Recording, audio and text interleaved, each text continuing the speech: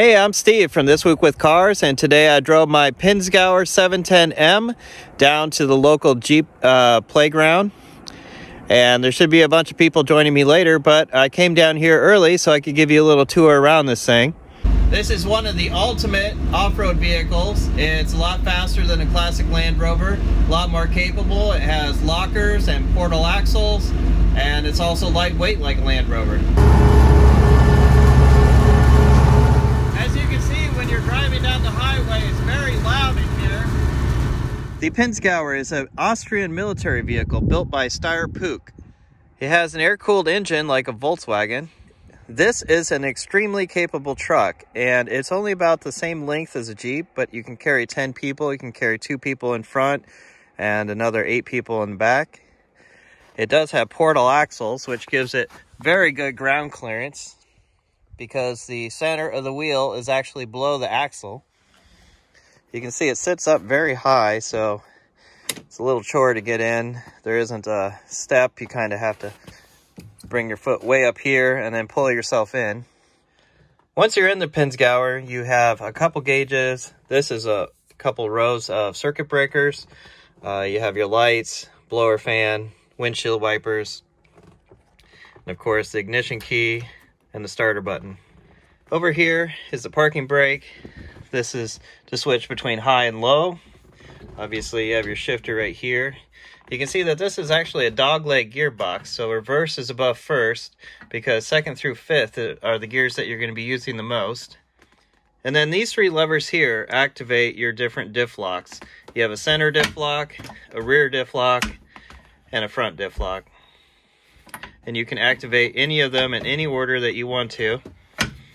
How these things work on this truck is there's actually hydraulic master cylinders behind these levers, so it's just like pushing a brake pedal, and then through hydraulic power down to a slave cylinder that's on either the center diff, the rear diff, or the front diff. It then can lock the axle so that both wheels, or both the front and the rear axles, turn at the same time. Right behind the seats is a cage where you can mount your tow strap and other things. I have some other recovery gear in here, as well as a generator. On the sides is a couple storage compartments. In here is the 2 batteries, as this is a 24-volt system, and this one is a storage cubby. You can mount your shovel right there. Coming along in the back, spare tire. This is one of the original Swiss tires right here. If we open up the back door,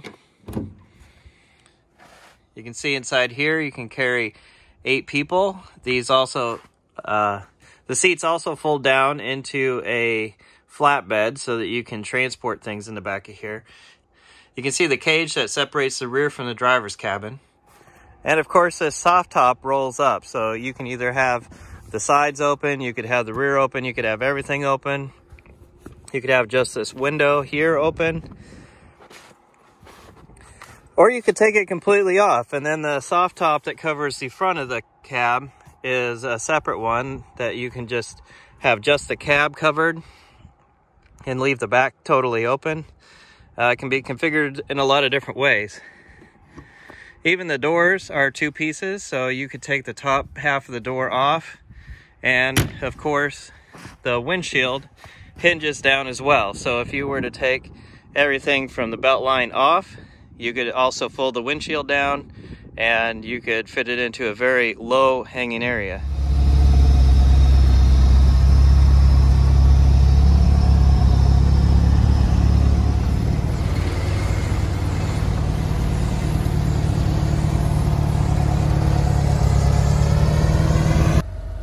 Roll your window down.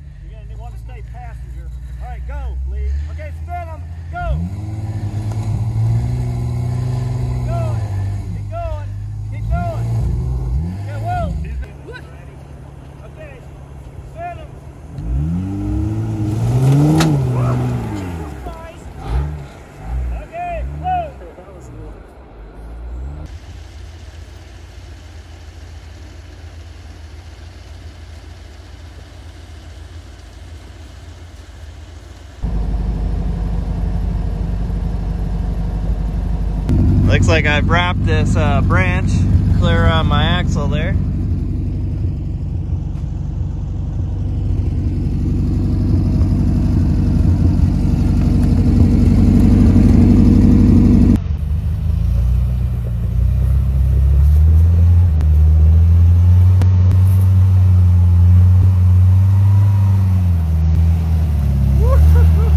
Made it look easy.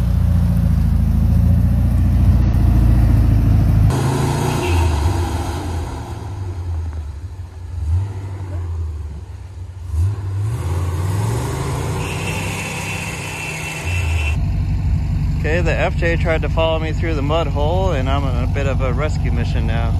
I got him out of there. There is still another Jeep stuck over here.